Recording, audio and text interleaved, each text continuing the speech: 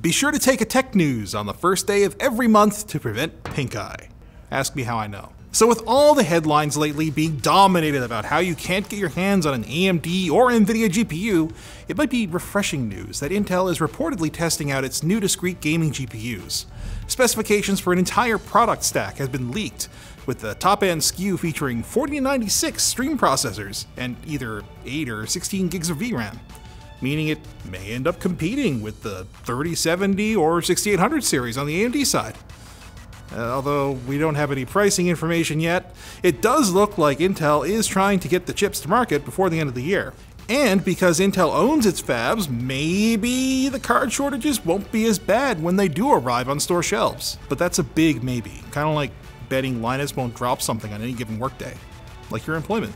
Oh, come on! If you thought your shiny new home gaming rig has an impressive number of cores, check out this upcoming server CPU from AMD. A new leak has indicated that the company's new EPYC CPU, codenamed Genoa, I guess, maybe? Anyway, whatever, it's one of those things, will feature 96 cores and 192 threads. That's more cores than an apple tree, I checked. The new platform will push so much data that it'll use a socket featuring over 6,000 pins, and will also have a 320 watt TDP. They couldn't push it 100 more watts! There's DDR5 support as well, which is not only faster with lower power consumption, but also has ECC support included as a standard feature, sort of, but EPYC will definitely have it. Although Genoa is a server part that probably won't find its way into your home PC unless you're uber enthusiast with serious cash to burn. It's smaller, 5nm process, it may actually not be smaller, and DDR5 support do give us a look at what might be ahead for desktop Ryzen chips. Maybe a higher TDP that can heat a chicken chamber. Now that's epic. Yeah. Are you as sick of smartphone notches as I am? Well, looks like Apple has caught on, finally, as it sounds like this year's iPhone lineup is going to have a reduced notch area, according to Ming-Chi Kuo, longtime Apple soothsayer. This appears to be a prelude to next year's iPhones, which should abandon the notch completely in favor of a punch hole camera. Why? Just keep the notch. I want the notch. I don't want a punch hole. As for this year, it looks like we'll still be getting an iPhone 13 mini, despite the fact that no one really bought or cared about the 12 mini. That's actually unfortunate.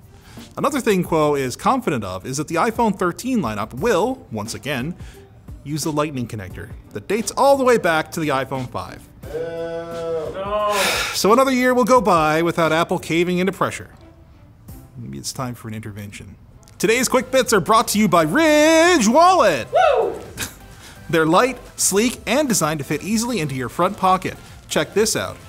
And for added security, they even have RFID blocking plates to keep attackers from stealing your information. There are over 30 colors and styles to choose from, including Damascus steel and 18 karat gold. Save 10% and get free worldwide shipping at Ridge Wallet by using offer code LINKED at ridge.com/linked. On to Quick Bits. If you're in the market for a serious boatload of Mario nostalgia, you should open your wallets soon, as Nintendo is going to stop selling the bundle containing Super Mario 64, Sunshine, and Galaxy at the end of this month, as well as Super Mario 35, the Battle Royale title.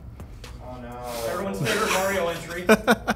Nintendo says it intended the release as a special commemorative for Mario's 35th anniversary, so who knows if they'll be around to buy for the Switch in the future, showing us once again why many of us have such a love-hate relationship with Nintendo.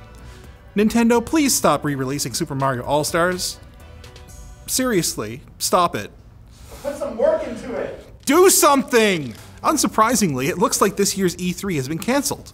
At least the in-person event anyway. There will still be a digital E3 this year taking place between June 14th and June 17th, including keynote addresses, game streams, and awards shows. However, with E3 continuing to charge very high fees to developers to be part of the event, it remains to be seen how many games will be featured at this virtual E3 instead of an alternative event such as Summer Game Fest, or hosted by the developers themselves, with blackjack and hookers If you do cloud streaming on Xbox, your games might start looking a bit nicer in the future, as reports indicate Microsoft is testing 1080p streams.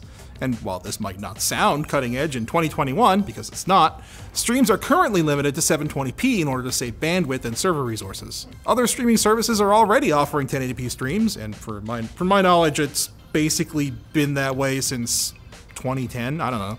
So this will be welcome news for Xbox users, especially as the future of competing services, like Google Stadia, remain uncertain.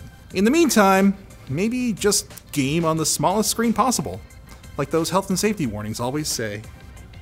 No, Flappy Bird. And it looks like Oculus's new Quest 2 headset will support refresh rates up to 120 Hz, according to the company's developer roadmap. There's a good chance it'll show up this month as an experimental feature, so hopefully this will lead to smoother VR across the board as time goes on, and less puking as a result. I hate Facebook. Facebook sucks. Mark Zuckerberg. He's an Android. I'm just here for the ride. Are you tired of large Windows 10 updates failing to install for some mysterious reason?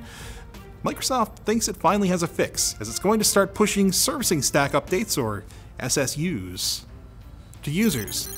These will try to ensure that your Windows Update feature is properly patched before attempting to install a major update, which sounds like a really good idea that they probably should have done many years ago. Wow, actually, that's exactly what the script is saying now. I feel like this is something they should have done back in the Windows 98 days, but better late than never, right?